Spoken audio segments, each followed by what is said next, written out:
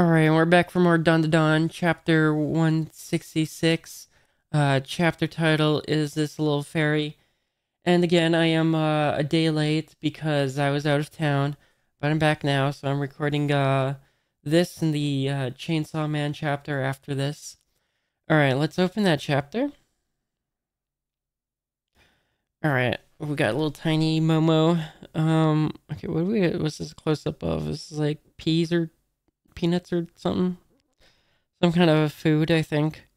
And then, okay, she's eating these little tiny things. And she's saying it's true. This grain of rice is like a mochi ball, just like it. All right, and then she goes on to say, "I'm gonna be completely full off of 2 grains." And then, what's her name? The alien girl, whose name still eludes me at the moment, says, "Momo, wants some meat?" And then Momo responds, "No thanks. Aw man, I really wanted some ramen though." Alright, and then she's in her tiny little dress now standing up. And Grandma's in the background. Psycho? However it's pronounced, I don't know. If you want some, I'll make it. And then Momo says, "No, the second I ate 2 centimeters of a noodle, I'd be full anyway." Vamola, that's her name. Vamola. "Water, please." All right, and then Vamola has a little thing of water, a little squirt thingy. Looks like a little hamster feeder thing you'd have in a hamster cage, sort of. All right, and yeah, Vamola's saying, "Here you go." And Momo was saying, "Easy now, easy." And okay, she got a face full of water. All right, she's saying, "Oob." She's getting splashed in the face with water. All right, and then she falls over and says, dot dot dot exclamation point. And then Vamala says, "Unu." And then Vamala follows it up with, I let out too much." And then Momo's coughing on the water. She's saying, "Bois, careful, it's water. The surface tension alone could drown me. Oh no." And then she sees little water droplets on her hand, and she like looks at it, and then she slurps one up. And then she says, is this what it feels like to be an astronaut?" Probably not, but anyways, Momo says, "How nice, Momo. It looks like you're having fun." And then Momo says, "This is no fun at all." And I don't know why, but Momo starts dancing or something while saying, "I sure am lucky I don't have to go to school though. Off to sleep." "Oh, you're going to school, right?" says uh Grandma. Um Psycho. Let's see. And then the Momo says, "Huh?" And then Granny says, "You're behind in your studies, ain't ya? You may be a little, but don't go thinking you're getting off of everything." And then Momo says, "What kind of old fart are you?" And then Vamol says, "Shall I take you in my backpack?" "I'm not a toy," says Momo. And then Granny says, "And don't let anyone else see ya. You'll cause a panic. Don't send me to school then," says Momo. And then Granny responds, "Show me your report card first." "See you later," says Momo. And we got a shot of, I think, the high school where Zuma goes. I think, because there's like a broken window. I don't know. Or is that just an open window? This might be a shot of the school. I don't know. We got Momo in the pocket of Vamola. "Somebody speaking? You're coming to school? Oh, that's so totally hilarious." Says, I'm gonna assume, what is her name? Oh, these names always be eluding me. Ira. Yeah, Ira. She's making a squeeze squeeze sound effect. And then Momo says, "Hey, I'm not some freak show." And then Ogre says, "Miss Agnes, You're really coming to school? And then Momo says, my grandma wouldn't shut up about me having to study. And then she goes on to say, I don't want other people to see me, so quit drawing so much attention. Shoo shoo. It certainly would be a problem if anyone saw you, says Okarun. Alright, and then they're in class. And then it looks like Momo is sitting on top of a book or something with little tiny papers. I don't know where they got the little tiny papers. Maybe are they sticky notes? Even then, I think those are pretty small for sticky notes, so I don't know what she's writing on. And there's a bunch of other classmates and Okaruns beside Vamola in the class. Yeah, so she's writing down some notes, I guess, in class. And Okarun says, Miss Agnes, is whispering over to her. Miss Agnes. And then, he says again, and then she responds with, huh, what's up? You're way too out in the open. Really, says Momo. And then Okarun says, and you're speaking too loudly. Can she even speak too loudly at that size? I would imagine all of her sounds would be very, very quiet, but okay. And then we got Vamola saying, I made Momo's stationery myself. Oh, okay, so that's where we got the paper from. It was from Vamola. All you did was cut up a notebook. Alright, well, that explains the mystery of the tiny papers then.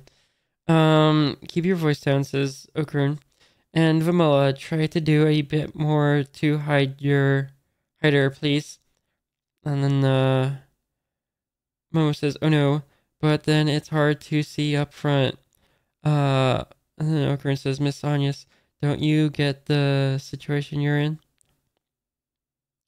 Oh, I get it. You-hoo. And then Okarun says, stop, Miss Agnes. Hey there. And then this guy looks over at he's looking over at the Vamola, I guess, and Okarun, but probably just Vamola. And then this guy says, heh, were you talking to me? And and then we got the little romantic bubbles too. And then Vamola says, no, I wasn't. And then this guy says, sorry, dot dot dot. And Momo says, see that? He never noticed me at all. And then Okarun says, please stop. What happens if somebody does notice you? And then Momo responds, this must be a bit what it's like to be a fairy, don't you think? That's well known. That's a well-known paranormal thing. Legends about fairies. And then Okarun says, fairies? Question mark? They're actually everywhere. You just can't see them because they're not trying to... Because you're not trying to see them. Apparently, if you strain your eyes and stare really hard, you can. Alright, and then people a long time ago could see them. Oh, hold on. What is this shot of the classroom? We got the little fat guys in the class too. He's looking behind him for some reason. And then like the teacher has this like Marge Simpson like hairstyle going on. I don't know what's going on with his hair. It's sticking straight up. Alright, anyways, Momo says, but people these days have mostly lost the ability, or so I hear. Noaker says, of course. That's it, Miss Agnes. What's it? And then the Marge Simpson looking teacher with her hair sticking straight up says, or is it a he? I can't tell. But they say, you Takakura boy, what's with all the racket? And then Okarun says, yes, sorry, sir. Okay, it's guy with the Marge Simpson hair. Alright, and then we got, I was saying, Okarun, you got totally chewed out. It was your fault, says Okarun. Let's go to the library after. Wilco? I don't know what Wilco means, but okay.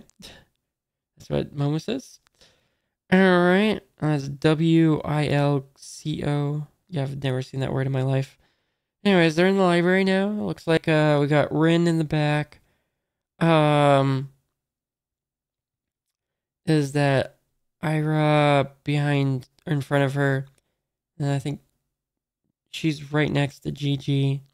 And then the fat guy whose name I cannot at all remember. We got Okroon, and then up front Savamola, and I don't know where Momo is, but she's probably in somebody's pocket. Oh wait, she's in Okroon's pocket. All right, so they're looking at books. They're Okroon saying, "Please look for books about fairies, even novels or history books. Anything will do." And they're all there looking at books. Um. All right, Rin's got a book she's looking through. She's saying, "Fairies show up a lot in artwork that has mythological motifs. This says that people who are socially vulnerable are depicted as small, forgettable presences." And then who's running off? Is that Gigi? Somebody's running off. Maybe it's Okran. I can't tell. But they're saying unforgivable. I think that's probably the fat guy running off. All right. Mama says, "Everyone, I'm sorry. You all have to do this for me." Don't say that, says Okran. "You're in a bind, Miss Agnes. It's only natural that we'd help you." And then Okran says, "Turbo Granny never did show up again after all that, did she?" "Nope. Not once," says Momo. And then Momo goes on to say, "I figured she'd get hungry and come right back. My grandma acts pretty tough, but the truth is she totally misses her." And I got the little romantic bubbles going on now, as Momo says, "And I miss her too." And then Okarun says, "Dot dot dot, so do I." And then we got Momo saying, "And we can't use Turbo Granny's power anymore either," says Momo. And then Okarun responds with, "Well, it was a curse after all." Momo says, "So did you actually get your family jewels back? Did you check?" "I did. Bob's your uncle," says Okarun. "Hilarious," says Momo. And then Okarun says, "Miss Agnes, you know about my confession?" More romantic bubbles, by the way. Have been going on through this, like, most of this conversation. And alright, and then, yeah, so, Momo's blushing, and then she's kind of hiding in the pocket now, blushing. She says, "Whoa, wait, hold on. Not yet, stop." And then she's hiding in the pocket saying, "Just wait until I'm properly normal again." Understood," says Okarun. But don't even think about cheating on me," says Momo. W dot dot dot, says Okarun. What do you mean cheating?" W dot dot dot, "We aren't even going steady yet," says Okarun. And then Mo says, "Huh? So you do intend to cheat," says Momo. That's not what I'm saying," says Okarun. Don't avoid eye contact, you son of a dot dot dot exclamation point." She's on Okarun's shoulder now, pulling on his ear. She says, "Look at me when I'm talking to you." Stop, that tickles," says Okarun. And then looks like Momo sees something. Oh, a little guy looks like a gnome, a little gnome hat, peeking behind the books. This is to be continued. Hold on, we zoom in. Yeah, it looks like a little gnome guy. It looks like maybe he's got some glasses or something. Peeking from behind the books. All right, cool chapter. We're gonna do some stuff with fairies now, I suppose. Oh, very exciting. Yeah, we'll see what comes of all that next chapter. But yeah, that's the recording for today. Yeah.